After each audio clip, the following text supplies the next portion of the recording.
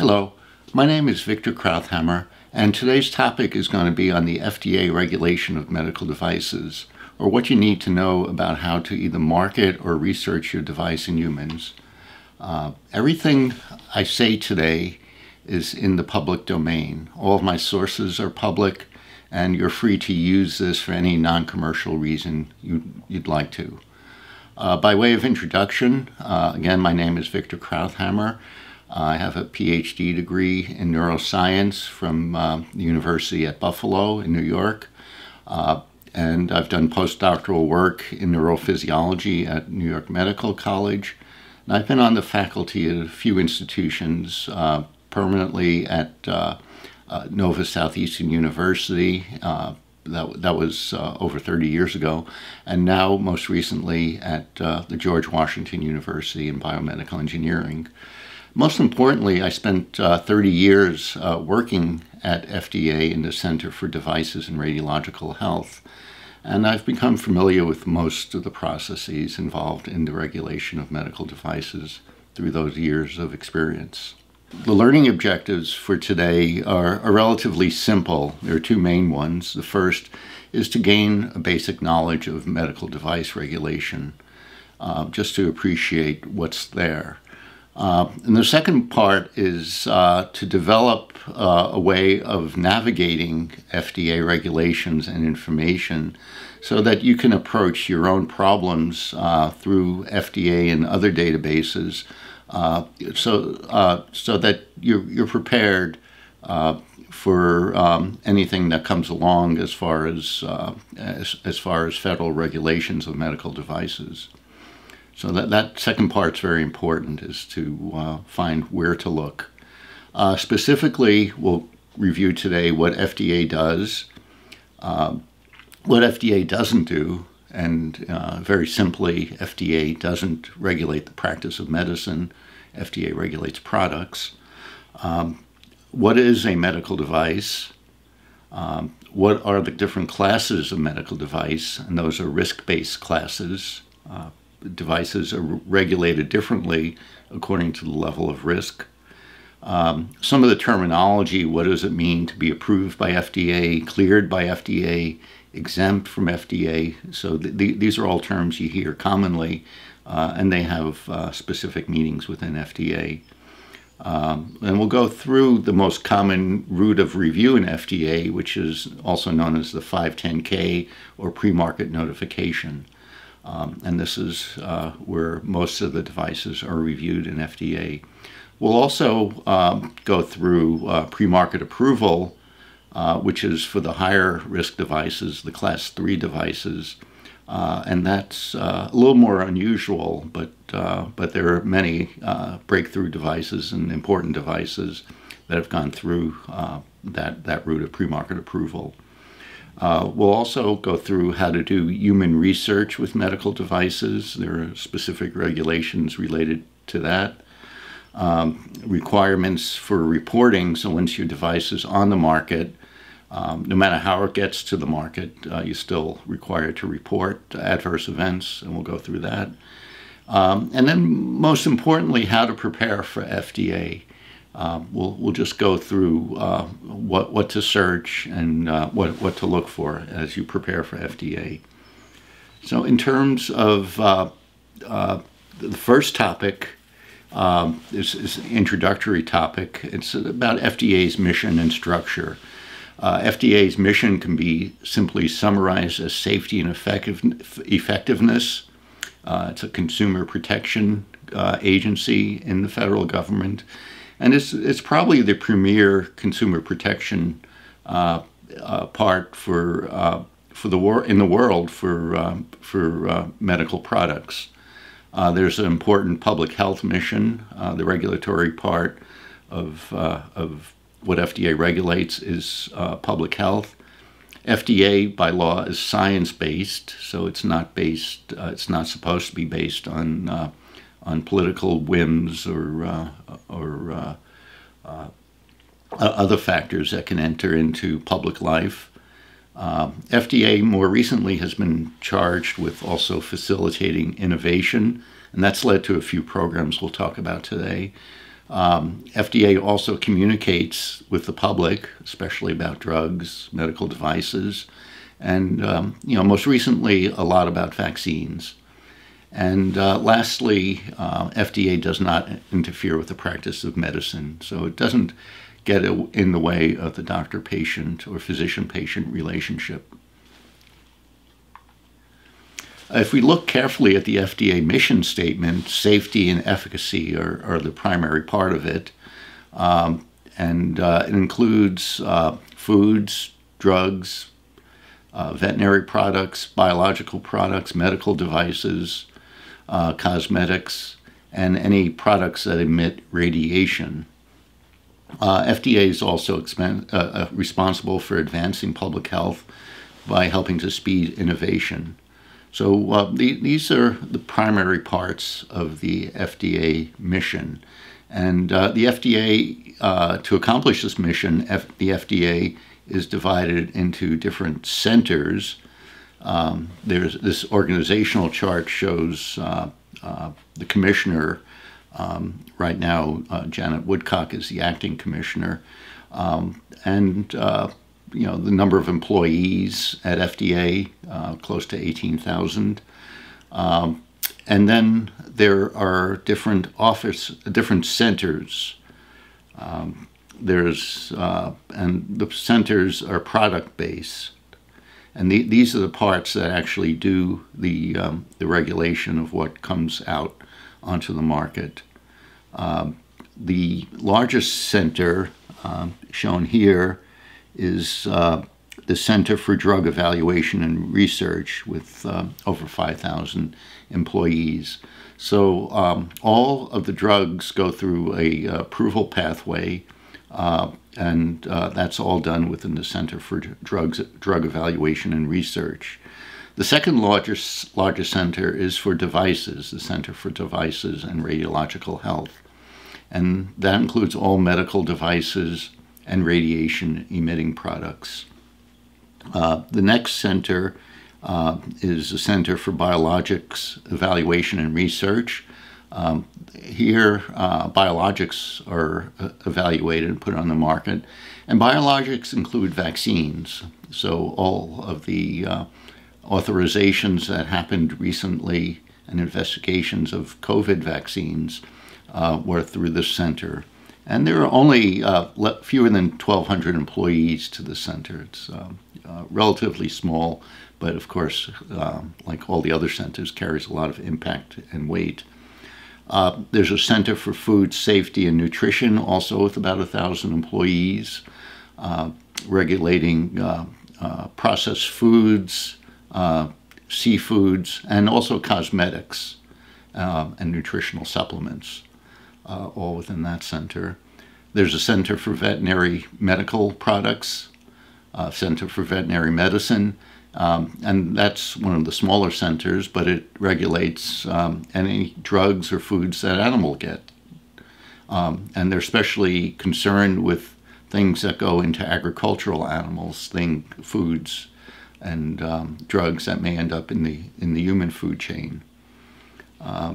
And last of all is the Center for Tobacco Products, which regulates, as the name implies, tobacco products, including e-cigarettes.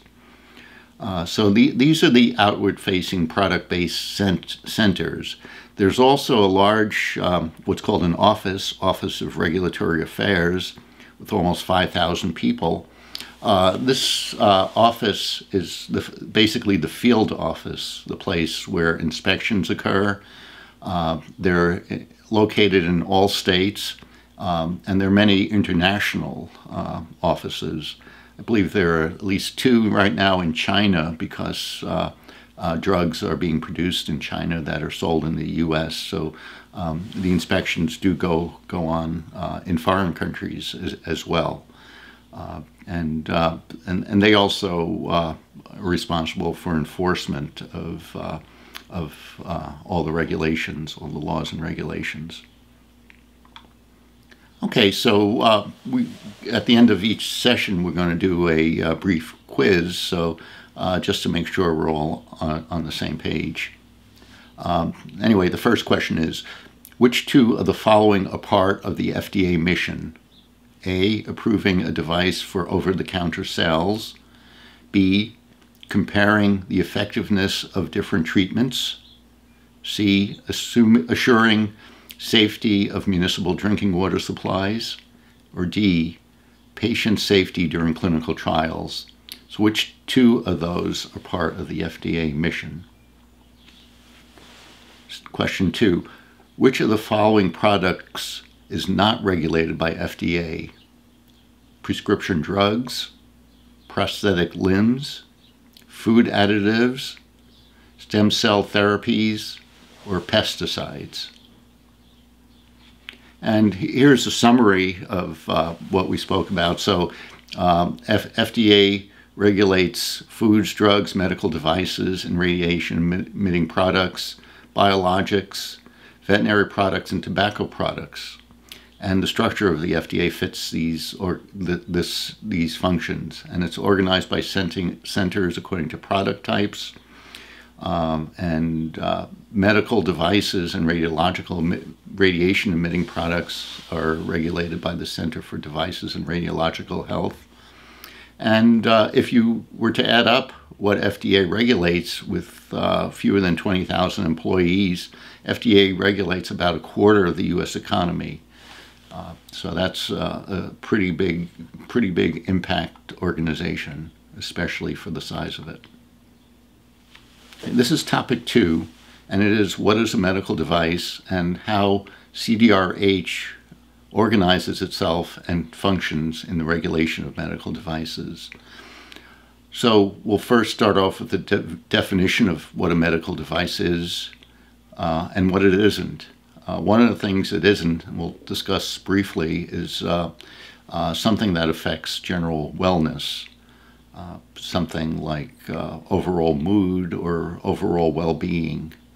We'll also talk about combination products. There are products that are part device, part drug, for example.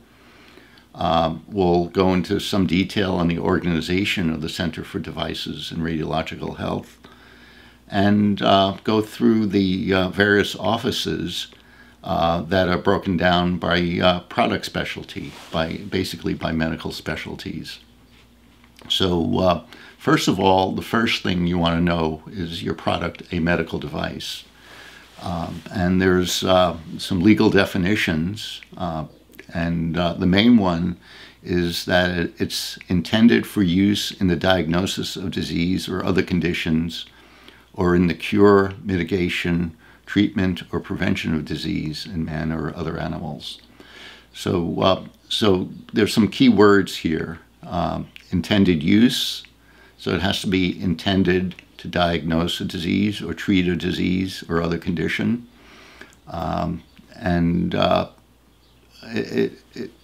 or prevent a disease. Also, if it's a product, and this is to distinguish a device from drugs, if it's intended to affect the structure or function of the body and doesn't achieve its intended purposes through chemical action, it's also a device. So devices are important to repeat. Again, the intended use has to be related to the diagnosis or treatment of diseases or other conditions, and also would have to affect the structure or any function of the body. Getting into an area that's not a device are things that are for general wellness. Products for general wellness, first of all, have to be safe. They can't be dangerous. They have to be safe, and they have to be intended to be used for general wellness rather than for the diagnosis or treatment of diseases.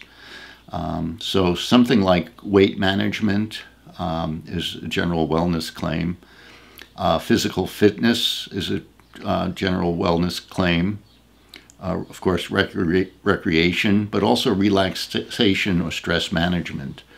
So there, the border gets a little fuzzy. if a product is designed to relieve anxiety, anxiety is a medical condition, so that would be a device. If it's there to improve relaxation or to manage stress, that's not a medical claim, and therefore it won't be a medical device. Mental acuity, we see a lot of things in the gaming industry that is supposed to improve mental acuity. That's not a medical device if it is safe. Self-esteem, so devices that may alter a cosmetic function. Also devices involved in sleep management. Again, there's a gray area there because insomnia or sleep apnea are definitely medical diagnoses, which would throw those products into devices. But to improve sleep management or quality of sleep, that probably would not be a medical device. So there's this general sustaining or offering of general improvement of functions associated with a general state of health. So those products are not regulated by FDA. Of course, FDA is able to step in if those products or their advertising goes beyond general wellness over towards treating medical conditions or diseases. Combination products are an interesting category, and we'll talk about a little bit here. Combination products, I'll give some examples. A drug-eluting stent is a combination product. An asthma inhaler is a combination product. Injectors with drugs in them are combination products. Even a closed-loop insulin delivery system is a combination product containing both device and drug. And the determination well, first of all, combination products are regulated by their primary centers where the interaction is the most salient. So if something is, if the issues relate mainly to drug interactions, then that product would be regulated by the Center for Drug Evaluation and Research.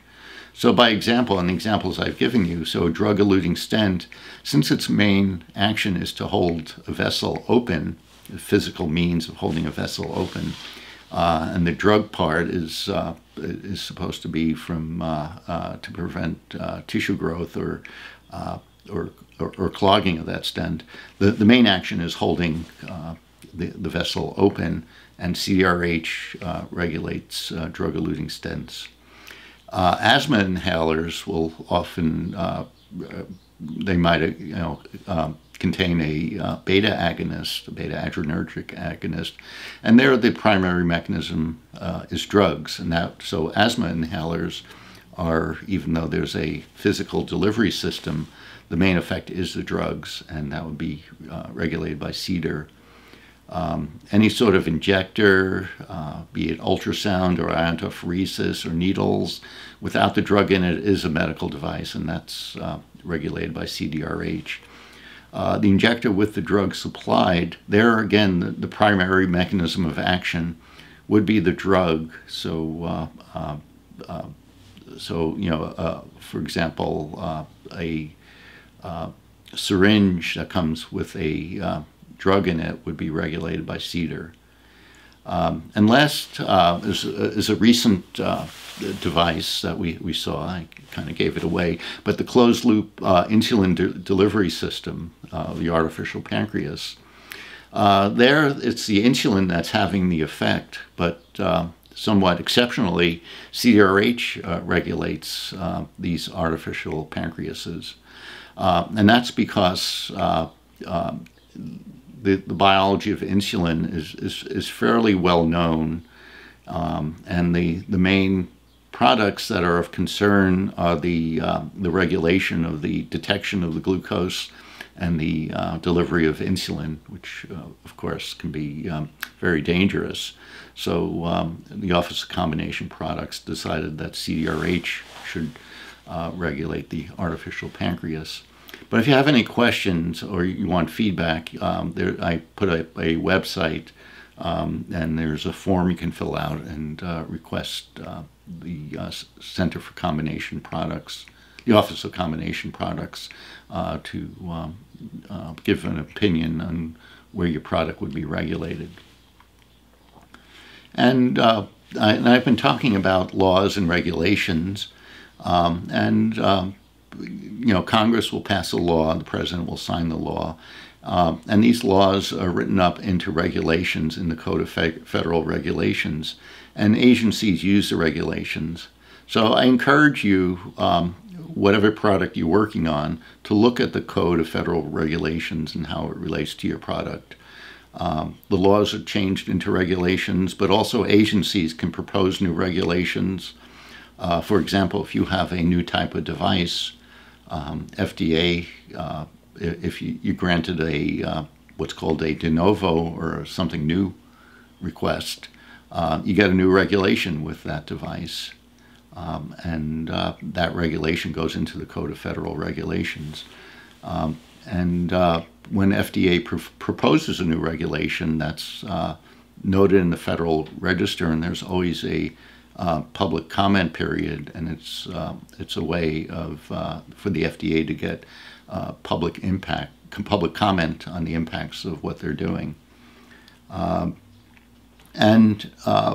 The regulations cover the marketing of devices, so it goes through PMA, 510Ks, de novo, and humanitarian device exemption, as well as experimenting with devices. So the regulations also cover IDEs, or investigational device exemptions.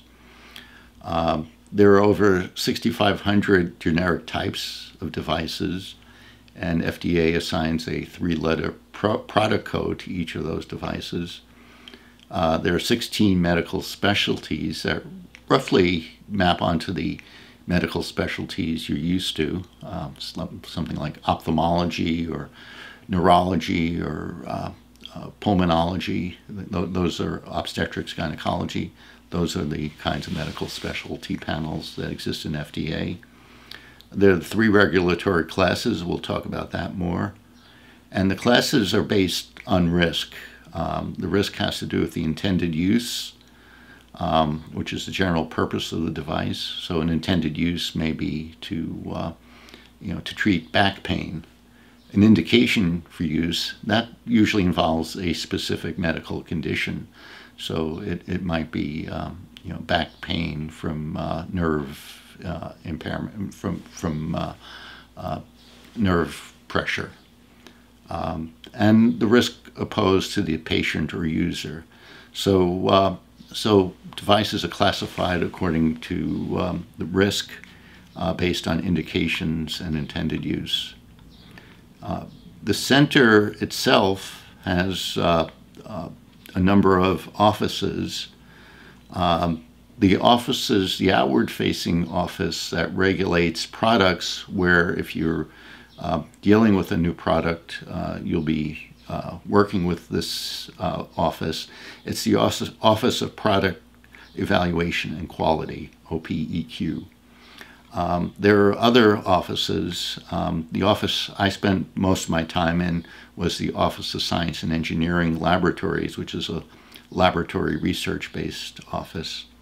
There's also an Office of Communication and Education, where you can get information about CDRH. So that's another useful office to know about. And also, and we'll talk about this at the end, if you ever want to partner with FDA on anything, there's an Office of Strategic Partnership and Technology. So that's another place that you may want to look into. But as far as the regulatory part, it's this Office of Product Evaluation and Quality where you want to pay attention to. And if you look in detail at that office, there are 7 different sub-offices depending on the type of device and medical specialty. The first one is ophthalmic, anesthesiology, respiratory, ear, nose, and throat, and dental devices. It's a large conglomeration, all controlled in one office, or as we call it, a super office. Office of Cardiovascular Devices, that speaks for itself. Office of Gastrointestinal, OBGYN, General Hospital, and Urology Devices, and so on. This is a neurotechnology course, so there's an Office of Neurological and Physical Medicine Devices, and there's also an Office of In Vitro Diagnostics and Radiological Health, and that's where most of the neural imaging things are regulated.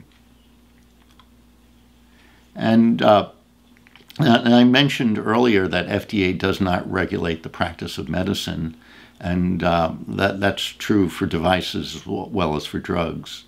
So FDA regulates the commercial entities involved in products, so it shouldn't affect the ability of a healthcare practitioner to prescribe or administer any legally marketed device or drug or any other thing that's legally marketed for a condition or disease within a legitimate patient healthcare practitioner relationship. So that's basically saying if FDA approves a device with a certain label, a physician or practitioner is free to prescribe that device for something else, and that's what's called off-label use. There aren't good data on off-label device use. There are some better data on off-label drug use, especially in the neurological area. So the province of Quebec in Canada did a study of how many neurological drugs are given off use. And in Canada, it turns out that over a quarter of all primary care prescriptions of neurological drugs are off use.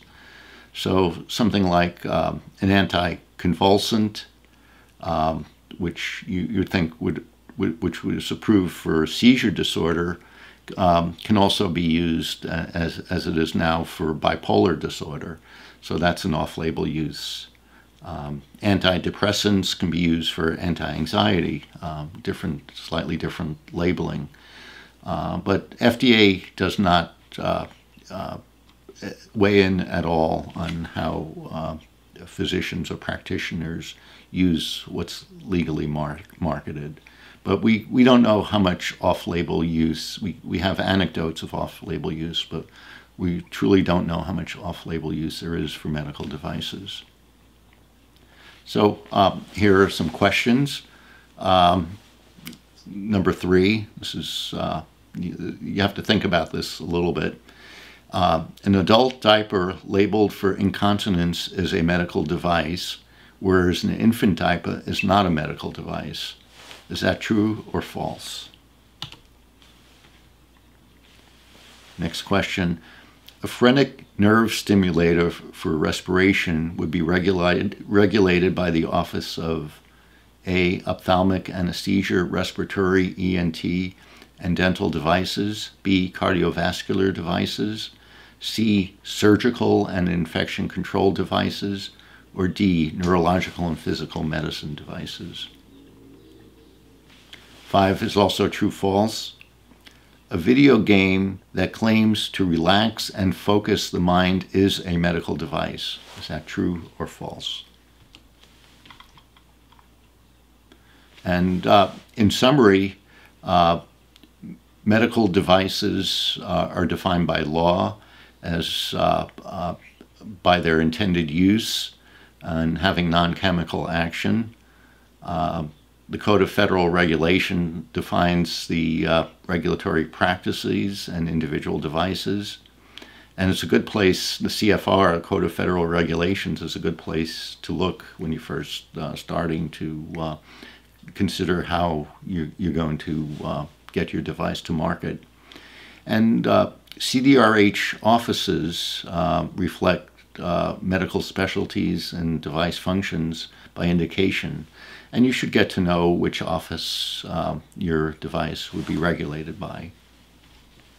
Okay, this is topic 3, and it has to do with the categorization of medical devices and the level of risk. And these 3 different levels of risks are used to regulate devices. So first of all, we have what's called Class 1 devices, and these are the lowest risk devices. So something like a Band-Aid would be a Class 1 medical device. An artificial hand, a prosthetic hand that's there for cosmetics, it's just a non-movable hand, would also be a Class 1 medical device. And these devices are subject to what are called general controls. So they have to be manufactured well, they have to be labeled, and another general control is if there's an adverse event that happens with the device, it has to be reported to the FDA. And these are the lowest risk devices, and almost all Class 1 devices are exempt from FDA review. They're not exempt from regulation, just review, so you still need to follow the general controls that are needed for that device. Another example is a gauze pad, and one of the general controls is that it has to be sterile. The Class 2 devices are medium risk devices. These are devices that can be dangerous, but with the right type of controls, they're not dangerous. A good example is always an X-ray machine. An X-ray machine potentially can be dangerous, but with the right type of circuitry and safeguards in the device, it could be made relatively safe. So, and these are the medium risk devices. And these are the Class 2 devices, and most devices that are reviewed by FDA that are on the market are Class 2 devices. And we'll go through several of them today. The Class 3 are the highest risk devices. This is where pre-market approval application is needed, where you need to have data that show the device provides a reasonable assurance of safety and effectiveness. And just so generally, there's clinical evidence associated with the pre-market approval process. And most often it's a randomized study, and very often a randomized control study. There are also user fees, and user fees, of course, vary by the class of the device. We'll also distinguish approval, clearance, and exemptions, and look at a website, and the web address is on the slide, for how to classify your own device.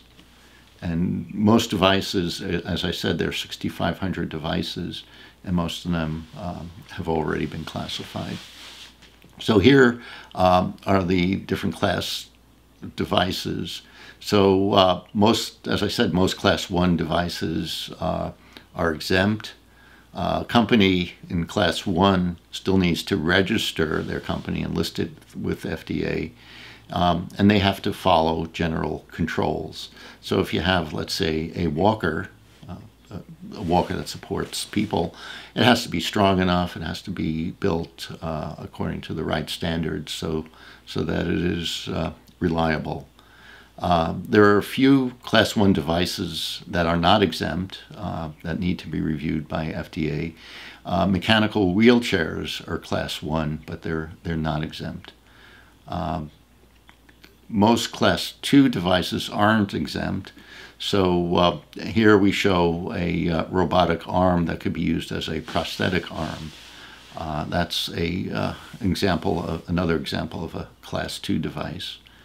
And Class 3, my favorite one is the cochlear implant, which is implanted and has a long history of fairly good clinical studies of what the benefits and risks are for these devices.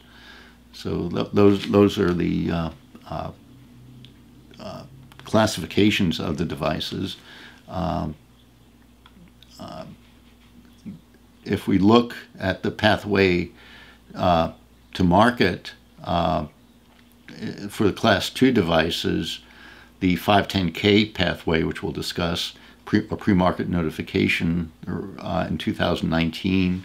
There were almost 3,000 such devices cleared for marketing. There were 22 that went through a de novo process where special controls were written. That didn't exist before.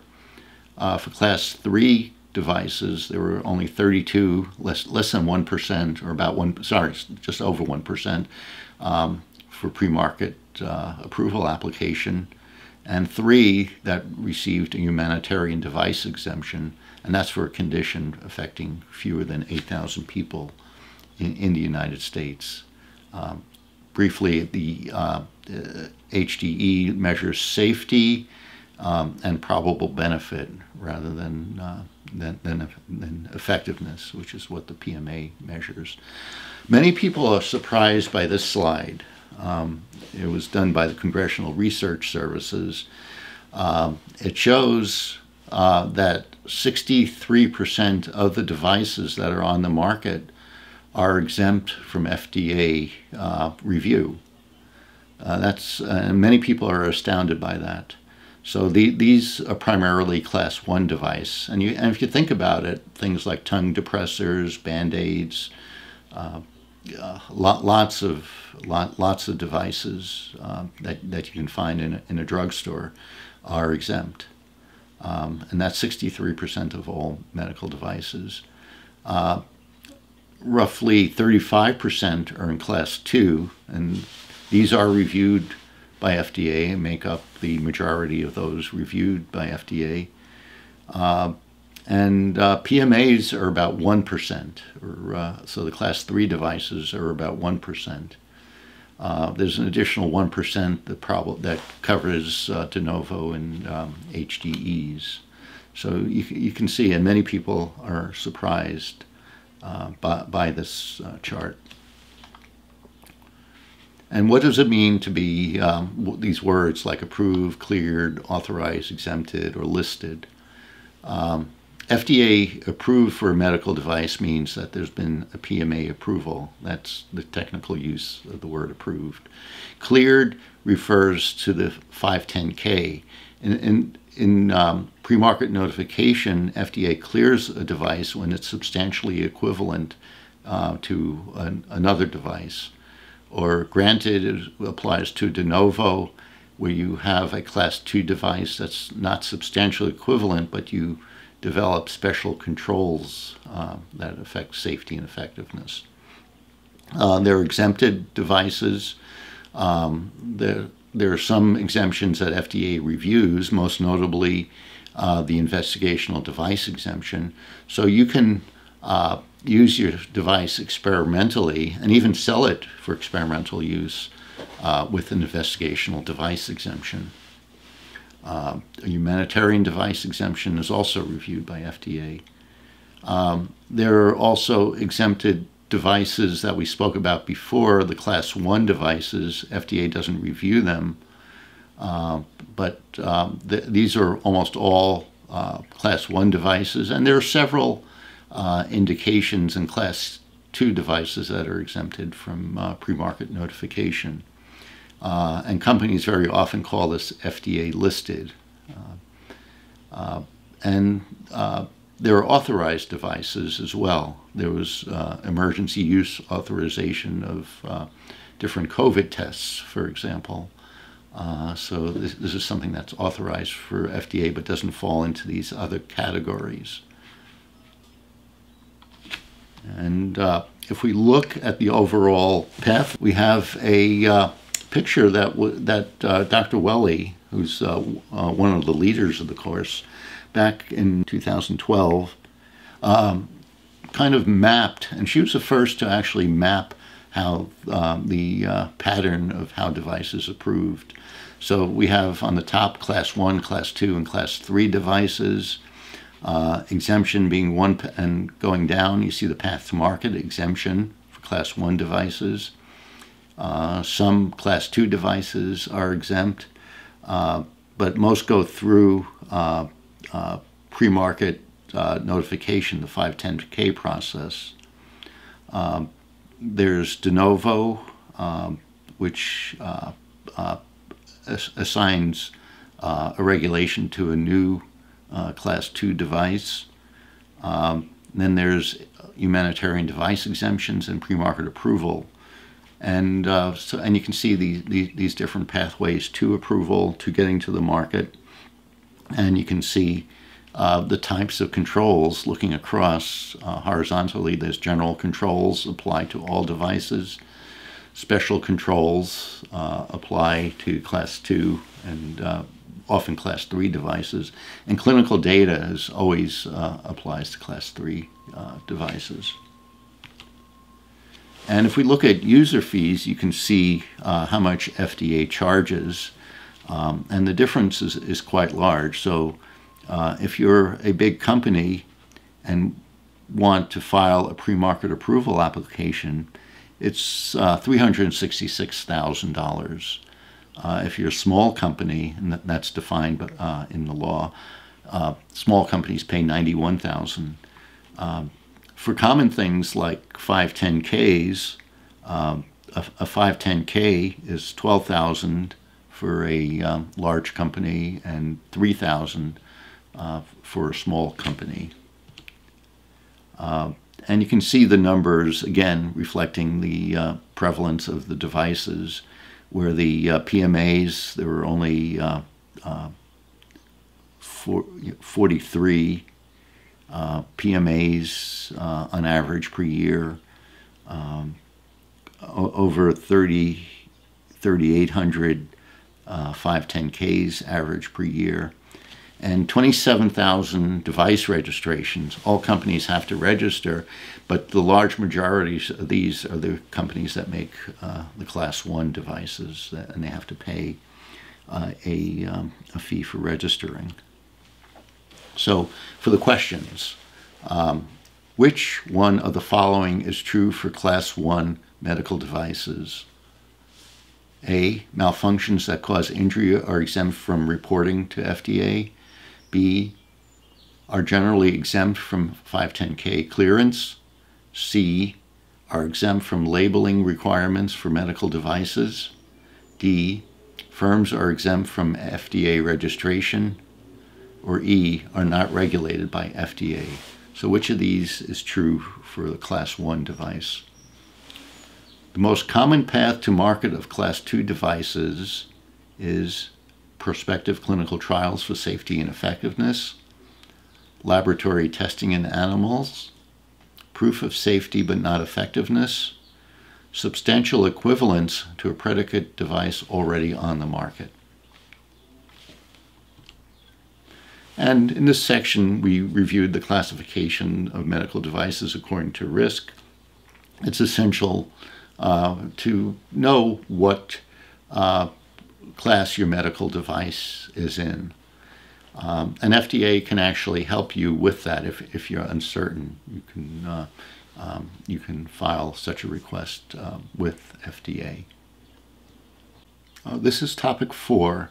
And it has to do with the most prevalent type of FDA review done for devices, the 510K or pre-market notification. And this applies to Class 2 devices and a very small minority of Class 1 devices as well. But the idea of 510K is to look for a substantial equivalence to a predicate device. And substantial equivalence is determined by intended use and by technology. For technology, if a technology is different and there are no new questions affecting safety and effectiveness, then a device can be found substantially equivalent. If, of course, the device is almost a duplicate or a Me Too device, then it almost certainly would be substantially equivalent. Substantial equivalence also uses standards, and these are recognized industry standards that FDA has recognized. And there are different types of 510Ks, traditional, special, and abbreviated, and a new performance pathway, which is part of the abbreviated. It uses performance-based standards or performance-based as a way of looking into standards. This de novo pathway, this is where new special controls are written for mitigating risks, and a new regulation is written. So a de novo would have, by definition, have no predicate device. So as we discussed earlier, 98% of market submissions to FDA are in the 510K or the pre-market notification. And a positive result from FDA is substantial equivalence. So there's always a predicate device or device that your device would be compared to. And the predicate device has to be legally marketed and not subject to a PMA. So it has to be a Class 2 device. And the comparison, as I said, is the intended use and the technological characteristics. If the intended use and the technological characteristics are the same, then a device would be substantially equivalent. If the technological characteristics are different, and there are no new types of questions regarding safety and effectiveness, then that device can also be found substantially equivalent. So, again, pre-market notification, you need to find a predicate device that's a legally marketed device with the same intended use and the same technological characteristics, or if the technological characteristics are different, that your device, the new device, does not raise different questions of safety and effectiveness. That means questions that would not apply to the predicate device. So, for example, if you're looking at electrical nerve stimulation and comparing it to ultrasound nerve stimulation, and if the questions have to do with safety, there might be histopathic safety or functional safety, but if the questions are the same for electrical as they would be for ultrasound, then even though it's a new technology, you could still have a finding of substantial equivalence because the types of questions are the same. And generally, for 510Ks, you don't need clinical data, but you do need test methods and data that support substantial equivalence. So the first part is the predicate device legally marketed. And there are tens of thousands of cleared 510Ks, so there are many, many devices that have cleared the 510K pathway, and any of those, or even combinations of those, can be used as predicates. And it's somewhat controversial, but even devices that are no longer on the market can be used as predicate devices. Devices granted a de novo can also be used as a predicate. So if a company has a new type of technology in Class 2 that was granted a de novo, you could make a device that's substantially equivalent to that device that was cleared by de novo, and that would be a 510K. Also, devices that were on the market before 1976, before the medical device amendments took place, I think there are very few of those still around, but technically you can compare yourself to a pre-amendment device that's still on the market, device that's been on the market before 1976. Or in some cases, there are devices that have gone from Class 3 to Class 2, down classified, and those can also be used as predicate devices. So the first part is intended use. And the intended use is the general purpose of the device or its function, and it can include the indications for use. And the indications for use describe a disease or condition that the device will diagnose, treat, prevent, cure, or mitigate. And the indications also need to have a patient population. So is your device appropriate for pediatrics? Is it appropriate for infants? Is it appropriate for a population that's over 65? Those all are important in determining whether the intended use is the same. The technological characteristics are given in a device description. And for predicate devices, you can almost always find a 510K summary on the FDA database, and you can see the technological characteristics of the predicate devices. And if it's the same intended use and the same technological characteristics, then you're home. Then should be substantial equivalence. If the technological characteristics are different, then it comes down to what types of questions you would ask about safety and effectiveness. If the question for the kinds of things that go on for the predicate device, the same questions apply to your device, then that's providing information showing substantial equivalence. And FDA is responsible for identifying these questions. In your 510 application, you can anticipate some of this and show how the questions for your device are basically the same types of questions as for the predicate device. And I have here several websites you can look for with the different types of 510Ks.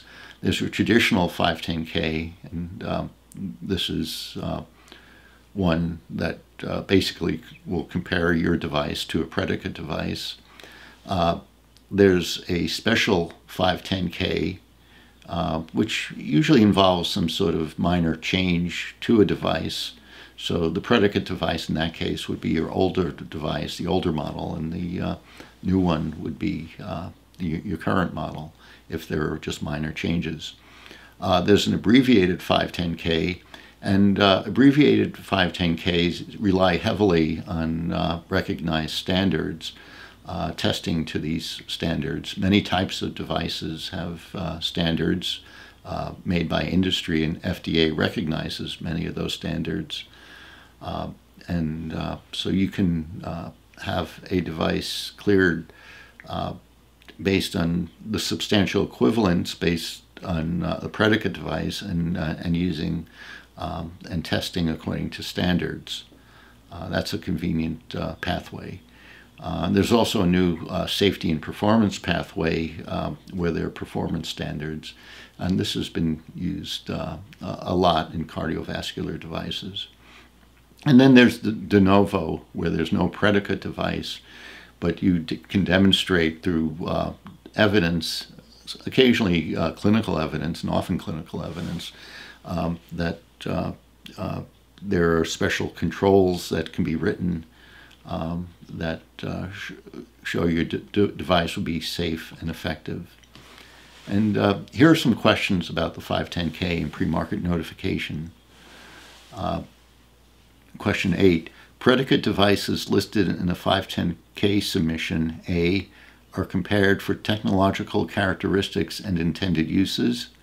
B, must have been marketed before May 28, 1976. C, must have clinical data showing safety and effectiveness. D, can include Class 3 devices. E, must be currently marketed. So this is questions about how to select a predicate. Question 9 is true or false. After de novo is approved, competitors can submit a 510K for substantial equivalence to the de novo device. Is that true or false? Number 10, true or false. After de novo application is granted, a new class regulation is published in the Code of Federal Regulations. Is that true or false? So in summary, the 510K route is the most common way FDA reviews medical devices. It applies to Class 2 devices, and the important two parts of determining 510K are the same intended use as a predicate device and the same technological characteristics, or if the technological characteristics are different, no new questions that would not apply to the predicate device. There's also an allowance for testing according to standards, where you can just cite the standards and the tests that were done for those standards. So conformity with FDA recognized standards is often a big part of the pre-market notification pathway. And lastly, for Class 2 device without a predicate, you need to establish special controls. This topic is about the PMA or pre-market application process. In the previous section, we looked at the 510K process, which is the most prevalent way FDA reviews new medical devices. Pre-market approval is for the Class 3 devices, and it involves actual evaluation of safety and effectiveness. And the law is for a reasonable assurance of safety and effectiveness using scientific evidence. Devices through PMA are subject to inspections through their pretty much their entire life cycle. Very often there are external advisory panels helping with the decision. There's often, since safety and efficacy are never truly independent of one another, there's a benefit-risk analysis that's done often in PMAs. There are many PMA supplements. So once a device is approved, as that device evolves over years, further approval is done through the supplement process. And some prevalent devices, some of the devices we see often, have hundreds of supplements. So they could date back to pre-market approval applications in the 80s or 1990s. There's also federal preemption in state courts on product liability, which is an advantage to manufacturers in that PMA-approved device is not subject to state liability laws because of federal preemption. And again, it's about 1% of the devices go through the PMA process. So I'll go quickly through it since it's unlikely that you'll be doing a PMA. It's somewhat surprising to a lot of people that most devices don't go through the PMA process. There was a film recently called The Bleeding Edge, in which Dr. Mike Carome, who's director of the health research group at the Public Citizen, said that people are surprised. Medical devices most people think that medical devices have undergone appropriate testing to determine whether they're safe and effective. But that's not the case. And he goes on and discusses the 510K pathway. It is surprising. What he didn't say is that actually most devices are exempt, as we saw in the previous section. Part of the regulation is that the agency has to rely on valid scientific evidence to determine whether there is a reasonable assurance that the device is safe and effective. So valid scientific evidence is part of the regulations that determine PMA approvals. Review of PMAs once they're into FDA is a four-step process. First, there's a very limited review to make sure the PMA is complete, to make sure they're the necessary things that the agency needs to review the PMA. It's called a filing review or an administrative review. Then there's an in-depth review by by the staff in OPEC, in the Office of Product Evaluation and Quality. And there are also inspections that go on as part of the review process. For example, if you have clinical data, to look at carefully at how the clinical data was gathered, and at the point where inspectors do go to the locations where these studies were done. There's, for many PMAs, if it's a new kind of device, FDA will convene an external review panel of experts and hold a public meeting. And for some devices, this is the first view the public has of the device. FDA review through this process is kept confidential until the time of the panel meeting. And then there's final deliberations and notification by FDA, which usually follows a panel meeting after several months. FDA can require post-approval studies as a condition for approval. And then, of course, I mentioned PMA supplements. Interestingly, studies that don't do well, studies that are not approved by FDA or withdrawn, are kept confidential by FDA unless they've been discussed at a panel meeting, or, of course, if the company discusses these things.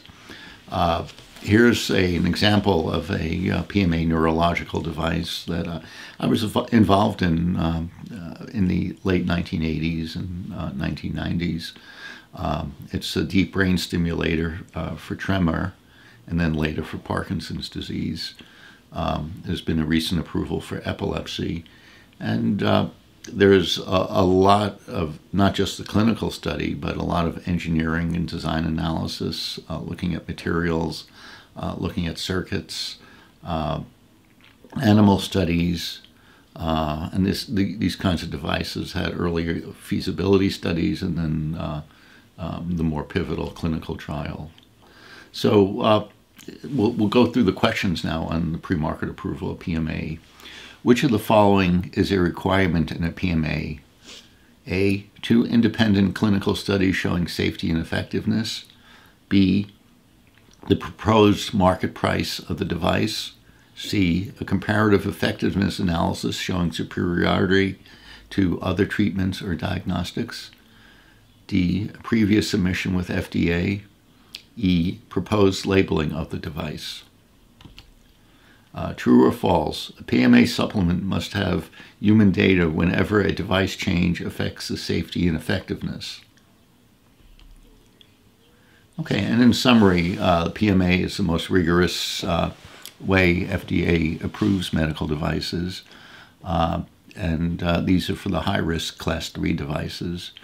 PMA requirements are, of course, the most rigorous and have to grant a reasonable assurance of safety and effectiveness based on valid scientific evidence, usually a randomized control trial. The last thing I should mention is that PMAs, once they're approved, required to send in there's a requirement for annual reporting of all new information related to the device. This is topic 6, and it's on investigational devices. And in order to use an investigational device in humans, you need to, in the U.S., get it approved by the FDA. And in many cases, the application is exempted from the FDA, but you still need to follow the general rules for human experimentation. The elements, and I'll just introduce the topic, the elements are informed consent, human protections, of course, IRB approvals, the Institutional Review Board, financial disclosure, and listing in clinicaltrials.gov. So these are general rules about that you should always be following with in doing human experimentation with devices. I'll also talk about when an IDE is not required, and that's mainly for the non-significant risk studies. studies in humans that don't involve any significant risk to the study subject. And these very often are diagnostic devices when they're not used in decision making, when they're just used in experimentation, are usually non-significant risk. I'll also talk about the reasons for FDA disapprovals, which for the investigational device exemptions have to do more with patient safety than the type of trial or the level of evidence that the trial will yield. There are reporting requirements with clinical trials, including adverse event reporting. And before doing a trial, it's generally a good idea to have a pre-submission meeting with the FDA, especially if it's a significant risk trial and there's going to be an IDE application. And it's also possible to have FDA as almost as part of your team. One of the charges of FDA is innovation, encouraging innovation. And there's an early feasibility program where FDA can be in early feasibility trials in a very helpful way. This topic, I'm going to mainly talk about the FDA part of this, the rules for investigational device exemptions. Dr. Susan Alpert, in 2 lectures from now, will be discussing extensively how to do clinical investigations. We'll have a lot more detail about the scientific part of doing clinical trials. So as we go from a medical device from experiments into approval, we saw before that the different regulatory paths are complicated. I just want to take a small aside and show how it's done with drugs. There's basically a single path that goes from basic research, preclinical development, to the IND, which is for investigative new drugs, and that's to do the clinical trial with the drugs. And there are generally 3 phases to these trials, so 3 basically separate sets of trials. Then once those trials are done, then the company submits a new drug application or an NDA, FDA review, and etc.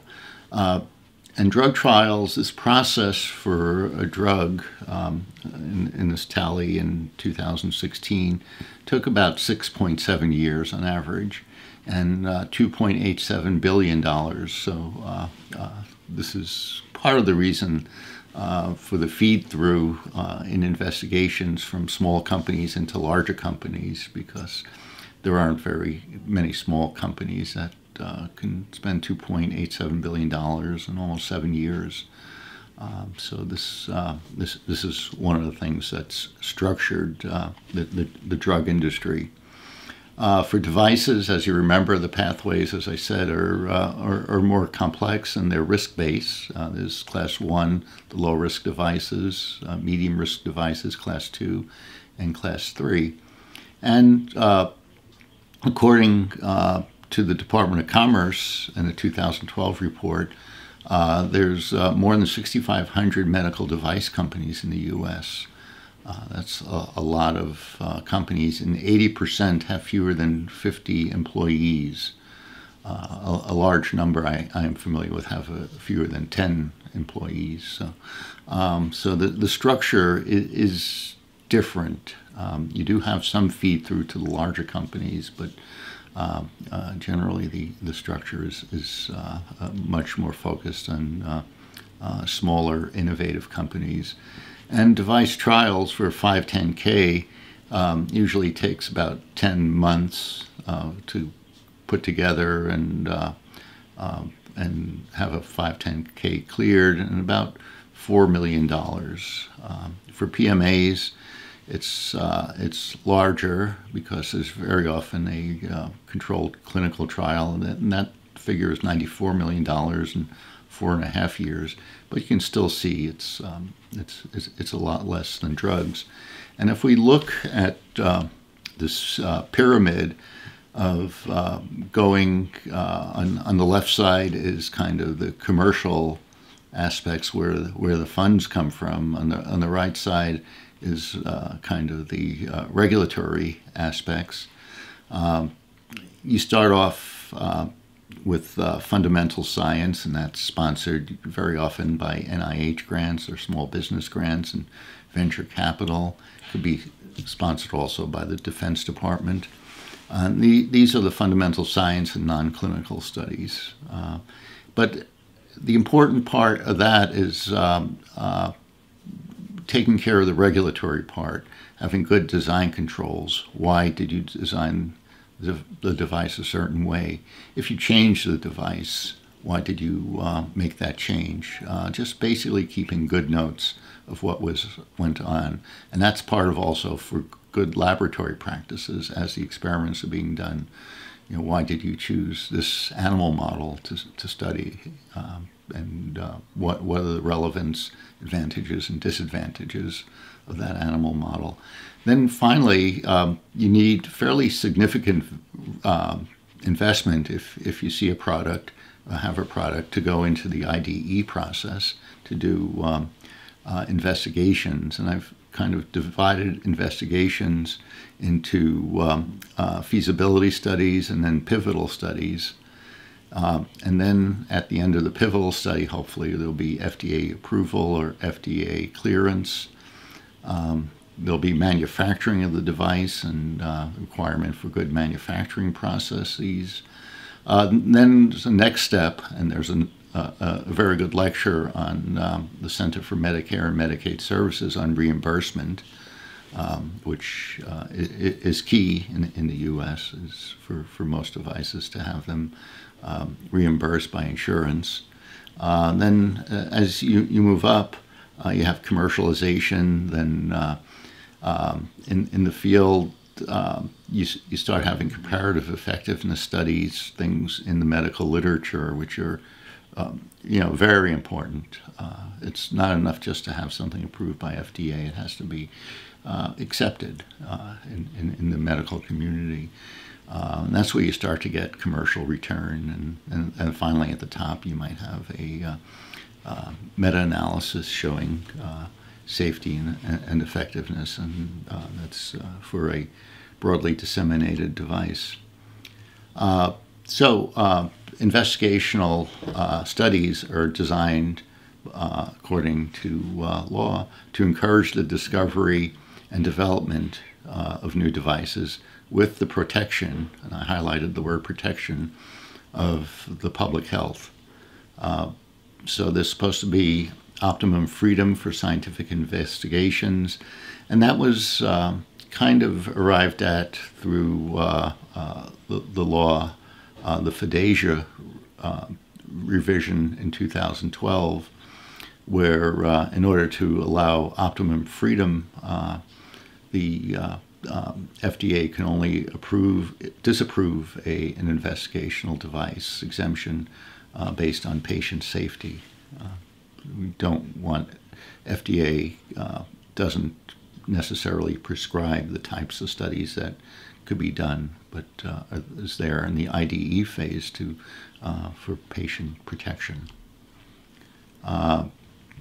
All studies in humans require IRB approvals or exemptions from IRBs, and all studies require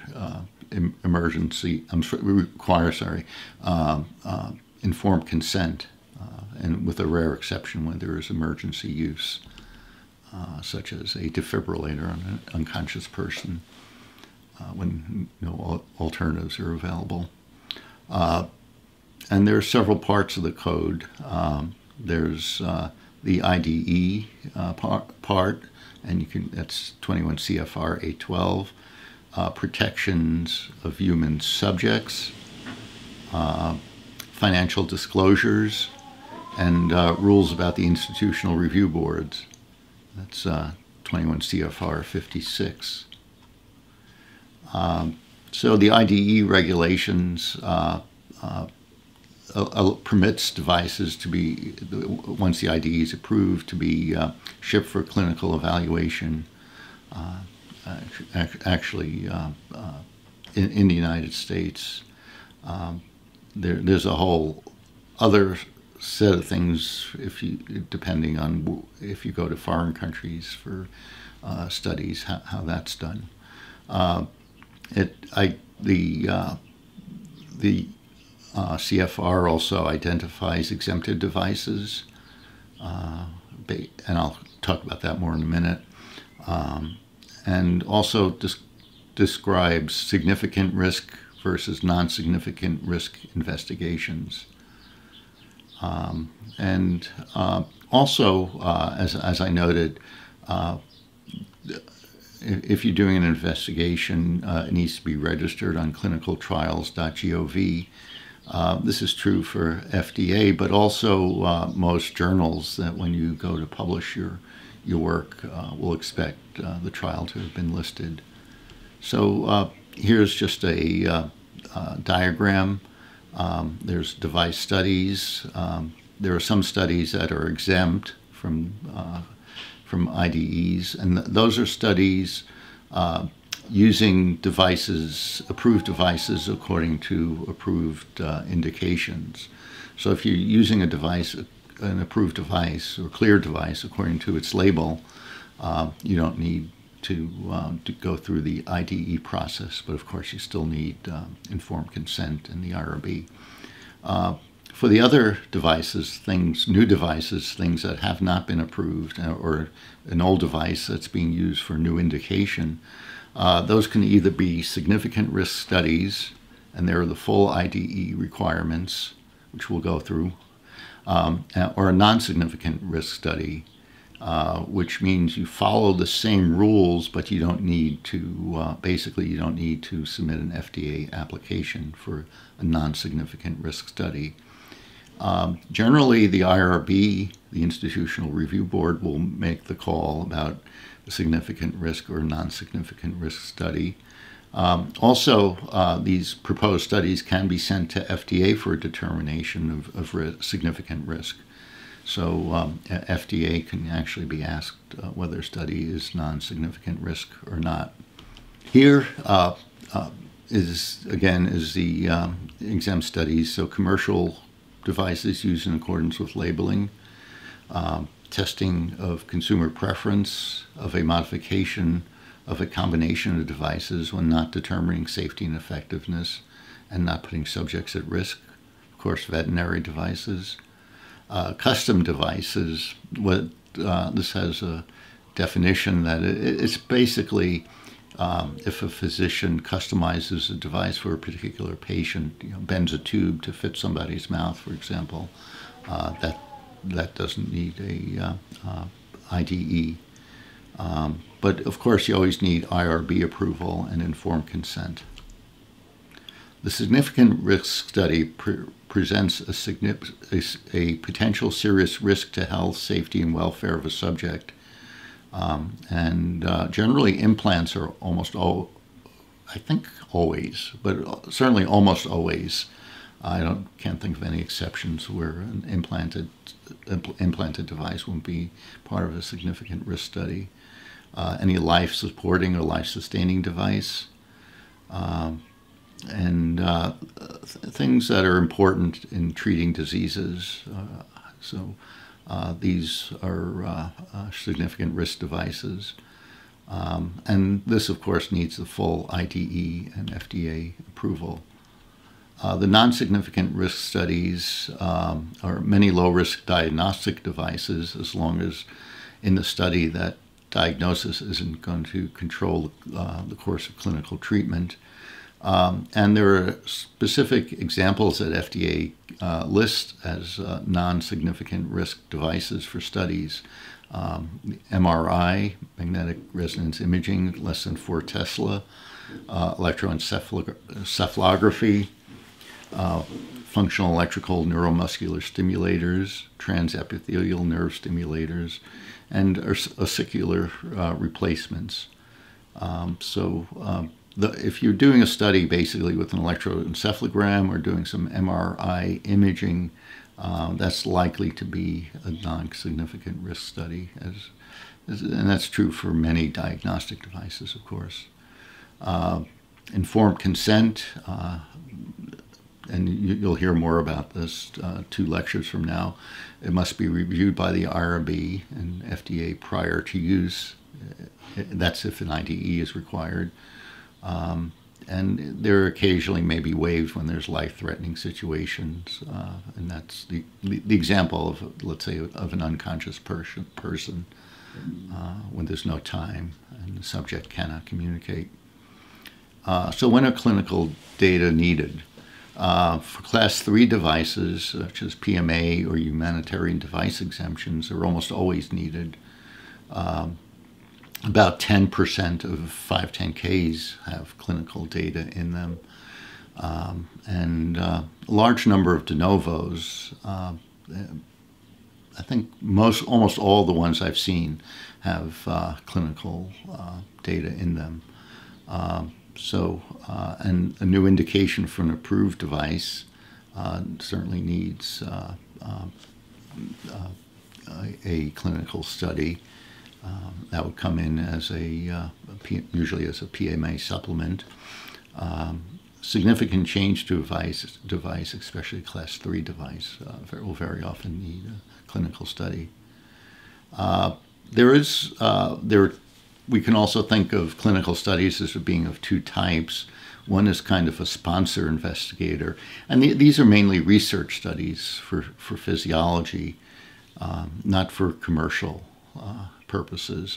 And then there's a manufacturer-sponsored clinical study. These are the devices that are intended to come to market, and we can divide those types of studies into feasibility studies, pivotal studies, and post-approval studies. So going back to the sponsored investigator, it's for basic physiological research. There's no intent to develop the device for marketing, so many university studies in physiology that might use a device to measure something or stimulate something. Many of those devices, using an off-the-shelf stimulator, that's not intended for commercialization. So there's no IDE needed, but IRB approval and informed consent, of course, are always needed. Feasibility trial we think of as something that can be done to test device in its earliest stages in humans. And the idea of early feasibility is it allows the device to be modified. It's not the pivotal trial. So we want, by the time a device gets to a really critical trial, we want the device to be optimized. So there's very often just preliminary safety data, usually no control group in a feasibility trial, limited number of patients. And there is a program, the Early Feasibility Studies program, and that puts together investigators with an FDA team to help with the study. And this is part of encouraging innovation. And many of you may have early feasibility studies. Then is the so-called pivotal trial. That's the one, especially for PMAs, but also for de novos and some of the 510Ks, where you want the design to be finalized, the indications finalized. You usually want to propose some hypothesis and have controls, experimental controls, blinding, placebo controls if possible, which can be a challenge, especially with devices. You want to pre-specify endpoints, primary and secondary. And you want to use this trial to develop information for labeling. So if your device is approved or cleared, the information from your trial will be useful for labeling. And of course, it has to be scientifically valid, including statistically, to show safety and effectiveness. Post-approval studies may be required as a conditional approval for FDA, and it's designed to address a specific question that didn't come up during the pre-market or the pivotal trial. Very often these post-approval trials can be registries of tracking patients. And CMS does reimburse for IDE studies. And there's a CMS, I listed website about that from CMS, the Center for Medicare Services. And there's several hundred IDEs that are identified by CMS, several hundred devices that are covered for experimental use. So normally experimental devices are not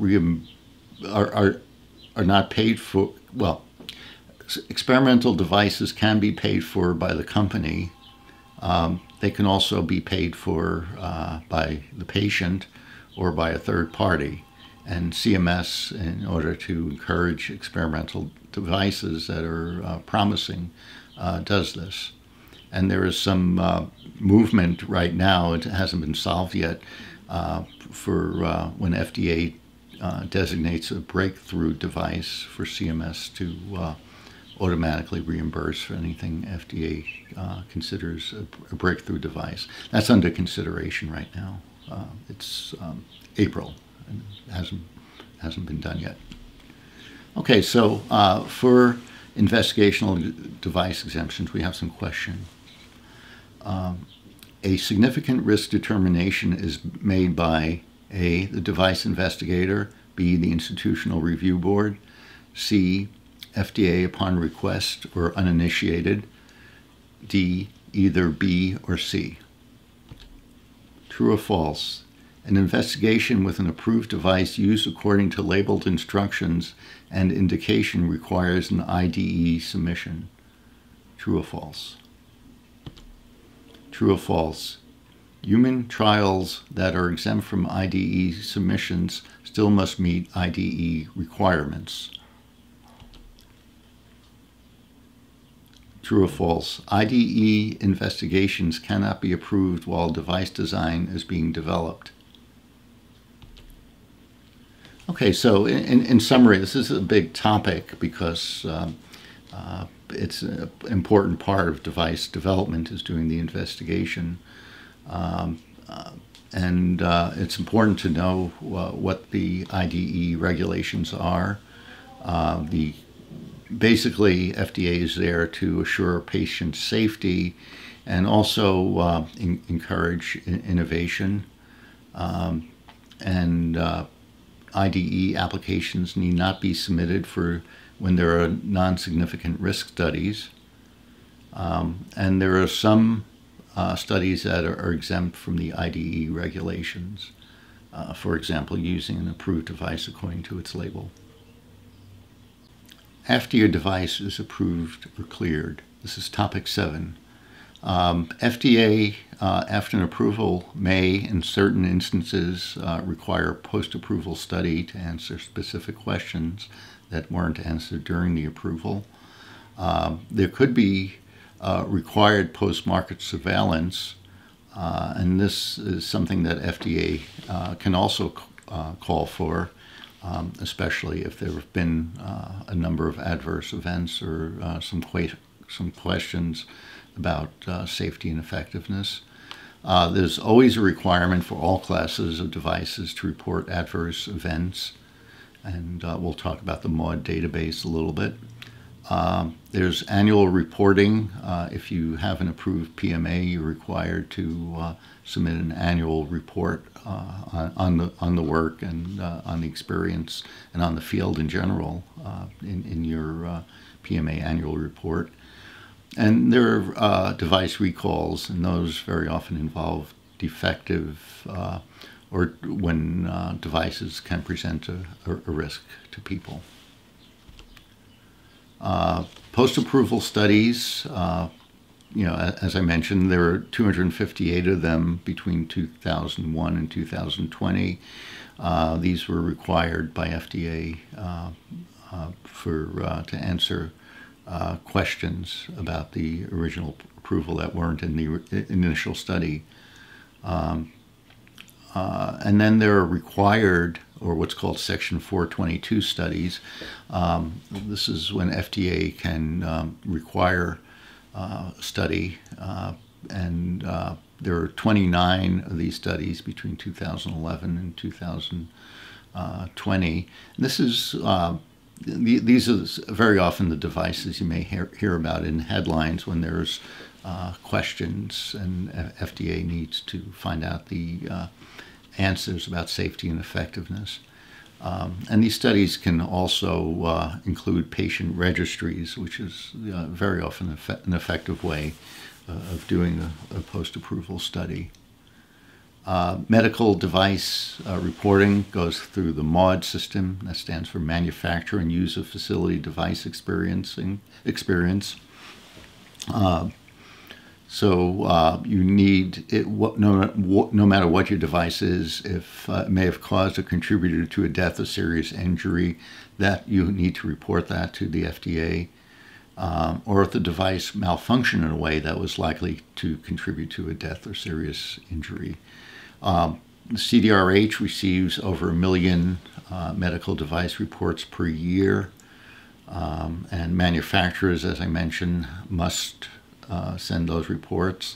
There are also voluntary reports, including from patients and consumers and healthcare professionals. And you can look at that. You can find that on MedWatch if you ever want to report an event from a medical device. It's open to anyone. And then there's something called alternative summary reporting. For some devices selected by FDA, they don't need to submit each separate report, but can put it all into a summary table. And there's the MAUD database, which is searchable. And I encourage, if you're thinking about a device, you could find similar devices and see what the adverse events were. And you see these adverse events, and it may help you in designing or labeling your device to know where things have gone wrong. And we'll talk more about how to search for these things in the next section. Medical device recalls, unfortunately, and there are different types of recalls. They're usually classified, and it goes the opposite of device classification, where a Class 1 recall is the most serious. These very often are involved with death or serious injury. So when there's a reasonable chance that the product will cause a death or serious injury, then there's the type of recall is Class 1. And Class 2 recall is a slight chance, and a Class 3 recall is more, will usually involve an adjustment or correction. So this is something that once a device is on the market, you become familiar with and see how it works. Recall is announced publicly by FDA, and everyone finds out about it at the same time, including physicians, patients, liability lawyers, shareholders, and there are obvious reasons that the report has to be made public by FDA simultaneously to everyone. There can be with recalls, it can be complex decisions to be made. Some of them are simple. If a device is on the shelf, it can be removed from the shelf. Sometimes it's just reprogramming an update to the software of a device. Sometimes there are questions about explanting a device, and their risk-benefit is very important because there could be a risk to surgical explantation. And there's, of course, a database of recalls from FDA. So here are questions for this section about post-market. A medical device report, MDR, must be filed with FDA by the manufacturer A, only for Class 3 devices. B, only when there is evidence of a device malfunction. C, when the device may have caused or contributed to a death or serious injury. D, when there are manufacturing changes. Next question is true or false? FDA announces device recalls to physicians first. Number 19, a registry, this is true or false, a registry including patients receiving an approved device may be part of a post-approval study. True or false? Okay, so device post-market studies involve occur after a device is approved. They may be required to answer questions, or they may be required continually. And any reports of death or serious malfunctions must be sent to FDA. And recalls are initiated by industry with notification and review from FDA. This is topic 8, and in this section we're going to talk about how to prepare for FDA. We've already reviewed the different pathways to marketing, investigational device exemptions, or how to use a device experimentally in humans, and what's required after a device is approved. So we've pretty much covered most of what is done as far as medical devices by FDA. Now we're going to look in some detail at how you can find out things about the devices. FDA is good at making information available. The bad part is that it's located in several different places. There are a number of databases. So it's good to have some idea of where to search, and that's kind of the focus of this topic. Where to look. So the first place, if you're planning a device, you can see if your device is already there. There's what's called the Global Unique Device Identification Database. It's run by the National Library of Medicine and FDA. It's called GUDID, G-U-D-I-D. And that's the first place I would advise to search for your device. And there's lots of information there, including device descriptions. FDA has approximately 12 databases. It's on Access FDA. And for different topics, for PMAs, for 510Ks, for de novos, databases for recalls, for medical device reports. So these are there's a number of them. The first place I would start is the database on device classification. So you can see in the Code of Federal Regulations how your device is classified. You can also, FDA for 510Ks has a 510K summary, and particularly the recent ones are very good in that they tell you what information was used for the decision of substantial equivalence. So you can look at that summary, and that summary in itself actually serves as very good guidance for how you might want to do your device. PMAs always have a fairly extensive summary of safety and effectiveness data. These are often over 100 pages, including details of the clinical studies and details of device testing.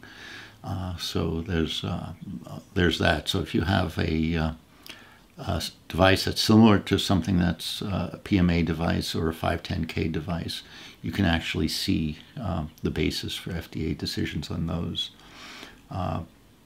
For PMAs, you can also, if there was a panel meeting, you can actually look at the minutes for the panel where the company discusses this device, and FDA reviewers also discuss the device.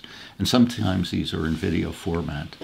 It gives you, listening or reading these gives you a lot of insight into the kind of thinking that goes on in making the decisions. There's also a database of FDA-recognized industry standards. These are useful for 510K submissions, particularly where you can conform to a standard and basically just confirm that you can conform to that standard. FDA puts out guidance documents, so there's a guidance document database with guidances or suggestions that are intended to be helpful for submitting things to FDA, for submitting your 510K or your PMA or your IDE. And you can also, as I mentioned, look at the device recalls, see why devices have been recalled. Also look at adverse events, what the adverse events are that might be related to your device. So what you need to do is develop a regulatory strategy first based on the class of your device and your business needs. There might be, for example, a PMA device, if there's a choice, might give you more market exclusivity, but the bar of achieving approval is much higher. And FDA is available for pre-submission meetings. So if you, especially with a new type of device or a unique type of clinical study, it's a good idea to prepare for a meeting with FDA and explain your plans, but also importantly give FDA a chance to speak and discuss have the reviewers discuss their ideas. These pre-submission meetings are non-binding. They're meant to be more advisory, and at times they can be friendly. So it's the more prepared you are, and the more you understand what FDA does, I think the happier the outcomes from these meetings. So here's an example of something from the search for GUDed from the Global Unique Device Identification Database. There are a number of things you can, information it'll give you. It'll tell you the FDA product code. The three-letter FDA product code is very essential, especially for searching the FDA databases. It'll give you a good description of the device, and it's global, and there's a lot of information in there. I think the one I have up here is for a deep brain stimulator, and the device description of what a deep brain stimulator is.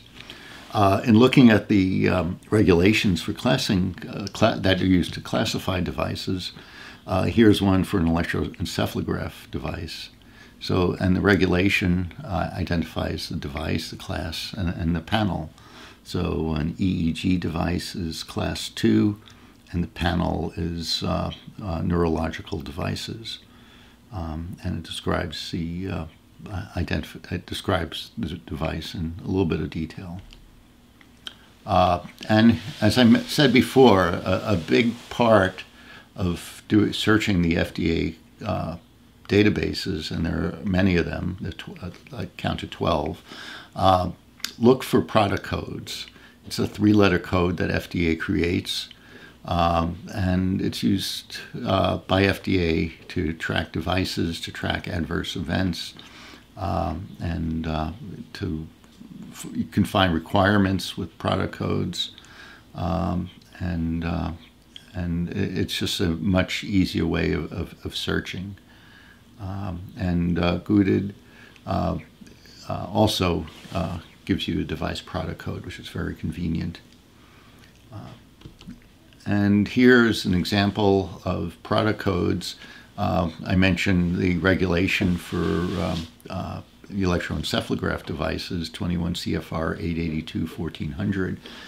And there's a bunch of different products associated with electroencephalograph devices. The most prevalent one with 279 510Ks is GWQ, or the full montage standard electroencephalograph. This is kind of the familiar device. But there's others. There's other prevalent ones. There's OLT, which is quantitative EEG software. And there's others that are software involved. There's some that are done for polysomnography, for sleep studies. That has a different product code. So find out if you have a device that's similar or fits one of these product codes. Find out the product code, and that will make it a lot easier to search FDA. And here's the product code GWQ.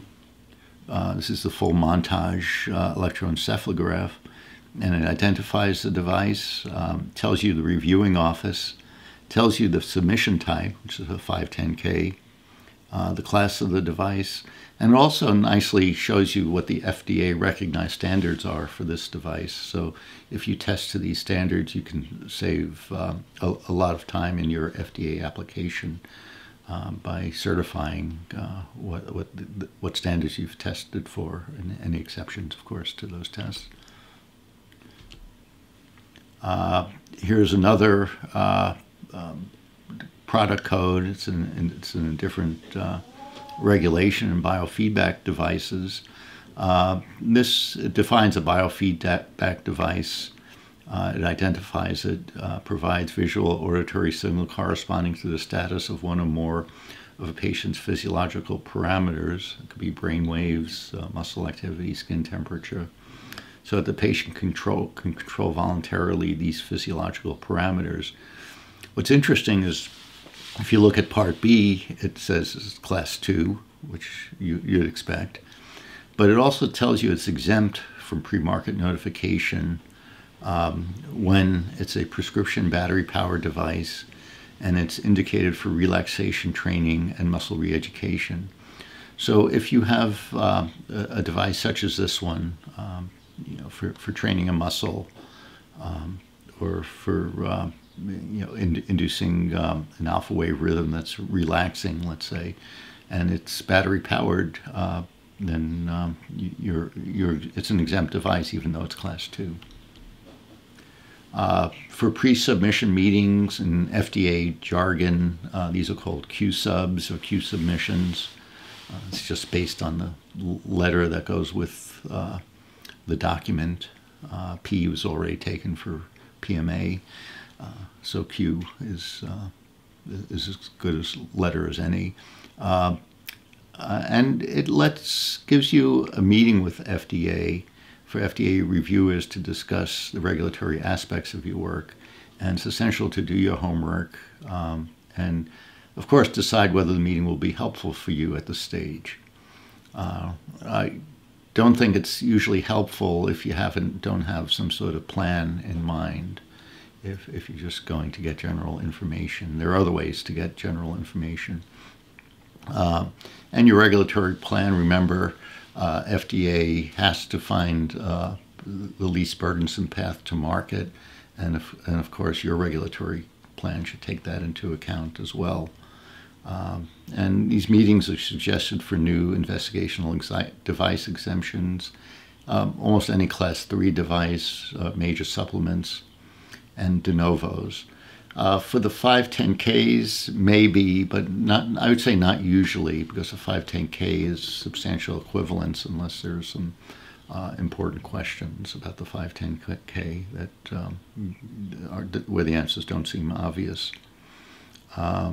And remember, at these meetings, review team members change, so these meetings aren't binding. So if you hear one reviewer's opinion, you may come back after your IDE study in 2.5 years and have a completely different set of reviewers. Of course, given the complexity of FDA regulation, there's a lot of jargon and a lot of requirements, but these are all learnable, so don't be intimidated by them. and stay positive. Always summarize what at these meetings what you've heard from FDA to make sure that it's clear. And after the meeting, there's usually a lead reviewer assigned, and you should maintain contact, some sort of contact with the lead reviewer. And FDA has a pre-submission guidance that says some of the things that I'm saying and probably more. So on meeting with FDA and preparing for FDA, some questions. Exemptions from 510K notification are listed in the Code of Federal Regulations. Is that true or false? True or false? FDA guidance documents set forth new requirements for device submissions that go beyond regulations in the Code of Federal Regulations. True or false? Selecting a least burdensome regulatory approach when two regulatory paths are available is a requirement for FDA. Is that true or false? Also true or false? It is usually beneficial to have a pre-submission with FDA before researching a regulatory plan. Is that true or false? Anyway, so this is an important topic, although brief. There's a lot of information on FDA databases, and you can use that to develop a regulatory plan. There are approved devices, there are cleared devices, and there are, for the cleared devices, there are literally tens of thousands of them that you might find something for substantial equivalence. And a pre-sub meeting with FDA may be useful to introduce your application and receive early feedback from FDA. This is the final topic we'll be covering today. It's on special programs at CDRH. We've already covered all the regulatory paths, investigational devices, post-approval, and how to look at FDA databases. And there are some special programs that overlap in these areas that you might be interested in. First of all, CDRH does research, both laboratory and epidemiological research, and it's possible to collaborate with CDRH in a formal way. So you can actually have FDA as a collaborator. And the point of these collaborations is to benefit the regulatory work of FDA and help better device regulation in the country. So generally these are studies that are everything publishable and of general benefit. They're not there just to help you with your device, but of general benefit.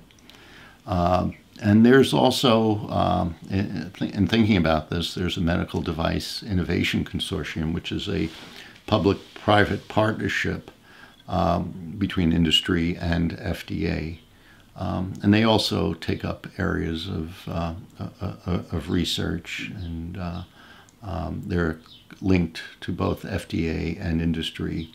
Part of the MDIC is the National Evaluation System for Health Technology Coordinating Center, and this group officiates, well, not officiates, but it is in charge of real-world studies for regulatory purposes. So if you have, if you think there's real-world evidence that would be helpful for understanding a device, either one that's on the market or a new indication, for example, using off-label data, that might be a topic to propose to NESCC. And they have expertise, formidable expertise in using this type of evidence. FDA also has medical device development tools, and those are biomarkers or assessments. And so if you have a new measurement method that might tell you how well a device is doing, that might be used to assess safety or effectiveness, you can propose this to FDA as well. As of now, there are 10 of these medical device development tools that are being studied. There's a Breakthrough Devices program, which I mentioned earlier. FDA can designate a device as a breakthrough device following the Q-Sub or pre-submission process. So you can have your device be designated as a breakthrough device before it's even approved. And there's, of course, a guidance document on that that you can link to. For things that aren't necessarily breakthroughs, but incremental improvements in safety, there's also the STEP program, which is Safer Technologies Program, another way of interacting with FDA and hopefully getting the kind of encouragement and notoriety that a good device would deserve. There's a lot going on in the world of digital health, such as mobile apps, artificial intelligence. There's a guidance on this, and there's a special part of the center devoted towards digital health that can help you navigate how digital health is being regulated. As we mentioned, there are early feasibility studies. It's a way of including FDA almost as part of a team for early feasibility studies as a device is being developed. And also, I should mention that there's an appeals program at FDA. If you're unhappy with an FDA decision, you don't think it was right, and you have, reasons for not thinking it's right, it can be appealed at the next supervisory level, and there's an ombudsman who can also assist with that, and there's a guidance, and sometimes these appeals go through many supervisory levels. Okay, so for this final topic, here are some questions. True or false? A research collaboration agreement between a device manufacturer and researcher can be used to develop new ways of assessing device safety and effectiveness. True or false? True or false? Breakthrough device designation removes some regulatory requirements. Okay, again, FDA encourages interaction. There are many parts of the center that are set up to foster interaction. And these interactions don't obviate any of the regulations, so these programs are optional. Okay, so in reviewing today's presentation, the main takeaways are that FDA regulates the safety and effectiveness of products and promotes innovation. The requirements are in the Code of Federal Regulations. There are guidance documents and special programs that make things helpful and make suggestions. The device system has 3 classes based on risk. Class 1 devices are the lowest risk, and they're usually exempt from FDA application. Class 2 devices have the 510K application process, and they make up 98% of the marketing submissions in FDA. Class 3 is about 1, and those are the highest risk devices. Investigational devices need to follow the investigational device exemption rules. And device regulatory strategies at early stages should be made as the devices are innovated. The regulatory part should be built in as you're developing and building your device. And there's, I briefly touched on a lot of significant areas in the last hour and a half. There are other learning opportunities. CDRH Learn has hours and hours of videos and materials on all aspects of medical device regulation. I encourage you to go to that website. If there is anything that you need to know or need to know more about, there's probably a good lecture or group discussion of those topics. I want to acknowledge one of the leaders of the course, Dr. Welly, who was formerly at FDA, and thank her for bringing this course to life. Madras Kennard, also a former colleague at FDA, for her work on FDA post-market databases and on introducing a lot of things to me on the GUDA database. And Susan Alpert for reviewing this talk and suggestions as they relate to her upcoming talk on clinical trials. Anyway, good luck on getting your device ready for FDA. Don't be intimidated, and I think it generally goes well. Thank you.